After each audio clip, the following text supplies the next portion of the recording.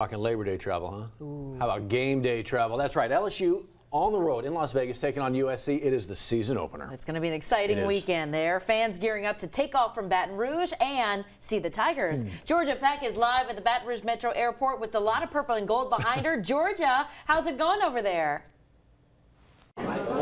It's going good. Everybody's getting ready to head off to Las Vegas. Tiger fans gearing up. We're super excited over here. And I have Miss Holly over here. You are decked out in the sparkles. Tell me a little bit about your outfit. Okay, so my top is Queen of Sparkles. Shout out Baton Rouge. And then my skirt is from Croc Candy. Shoes are from Croc Candy. We love the little fit check. Show me your nails too. Did you get your nails done for this too? Yes, nails done at NV in Watson.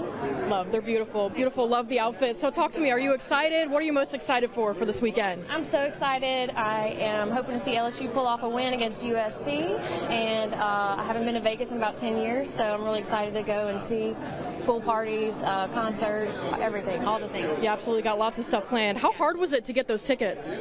So we really lucked up on our tickets, and we've been planning on it for months and months, so we got them early. Made plans early. Lucky to get this chartered flight out of Baton Rouge. Didn't even have to drive to New Orleans, which is great. That is awesome. Yeah, and let's look outside. It's looking a little rainy. How are we feeling about the travels? A little nervous? As long as it's sunny in Vegas, I don't care. Absolutely. Yes, that's what we like to hear. But yeah, safe travels. Yes, thank you so much. But yeah, that's not the only football going on this weekend. Here's Matt V with more. That's exactly right. Look at this. Is this not beautiful right here? I mean, this could really get you going. I'm excited. College football is back. LSU's playing. We just saw Georgia and the fans there. But no matter if it's your alma mater, the team you grew up for here in Louisiana, college football is taking place this weekend, and I've got the matchups for you right now. So now a couple of schools have already gotten week 1 action underway on Thursday, and we saw the Tulane Green Wave take down Southeastern 52-0. Louisiana Monroe took down Jackson State 30-14, and meanwhile the rest of the weekend slate looks like this. Grambling State, the Tigers, they're going to see the Ragin' Cajuns at 7 o'clock tomorrow night. Louisiana Tech hosting Nichols at the same time, and Southern going on the road to the Cowboys of McNeese State also at 7. Sunday rounds out the weekend with LSU and USC out in Vegas. But now let's take a look at the Jaguars here. Okay, Southern University taking on those Cowboys, as we mentioned, tomorrow night. Newly named head coach Terrence Graves had to adjust to being at the helm now. He's in charge of everything as a head coach, and right away having a tough decision to make who will be the starting quarterback for the Jags in week 1. His decision came out to be Noah Broughton as QB1, but that took a little bit more than just deciding what he does off the field because of what he does with that.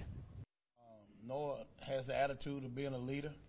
Noah, he wants to be the best. So I think just naming him just confirmed that he was the guy going out. And he's been the same Noah. He's been the same Noah since I've known him. He still leads. He wants to be the best player he can be. Wants to make every throw. Wants to make everything right. So it's just Noah being Noah.